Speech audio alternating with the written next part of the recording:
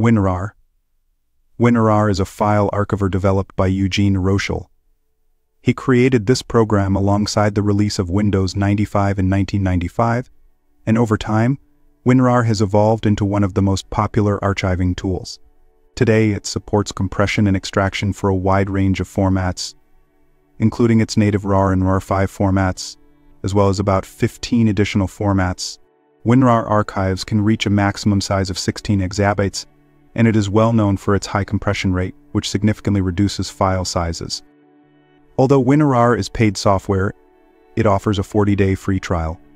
And after the trial ends, users can still use most of the features. Without payment, though, a reminder to purchase occasionally pops up.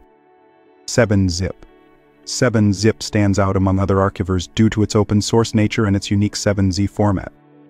Development of 7-Zip began in 1999, and it now supports multiple compression algorithms and a variety of data formats.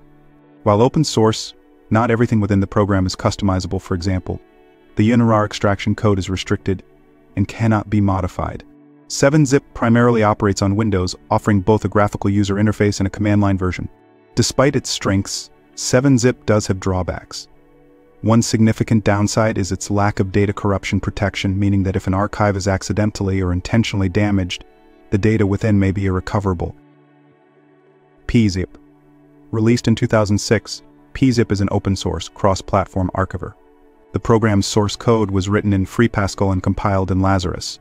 PeaZip has its own archive format, P, which supports multi-volume archives, flexible encryption, and integrity checking. The archiver also supports numerous other formats.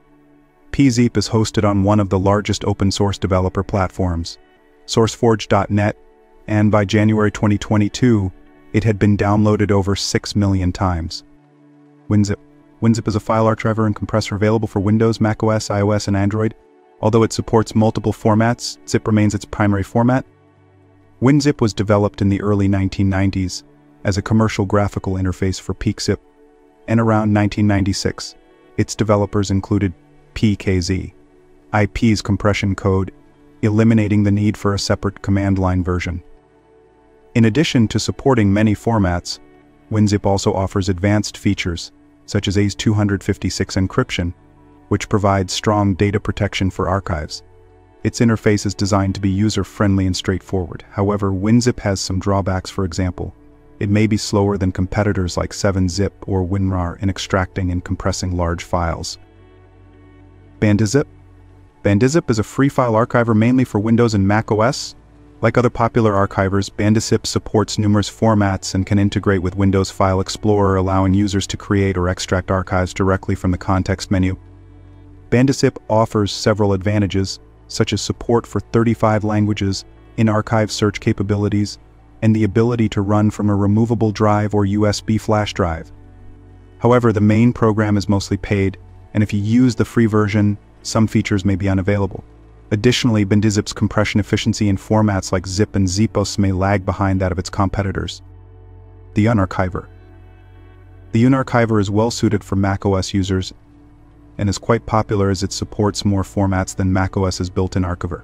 One of its main features is its ability to handle many older or obscure formats, such as StuffIt. The Unarchiver integrates easily with Finder, allowing users to extract archives directly from macOS without opening a separate application, making it very convenient. It has a simple, user-friendly interface, but also has some limitations. Firstly, the Unarchiver does not support compression, so to create archives on macOS, you will need to use other programs. Additionally, it doesn't allow editing of archive contents.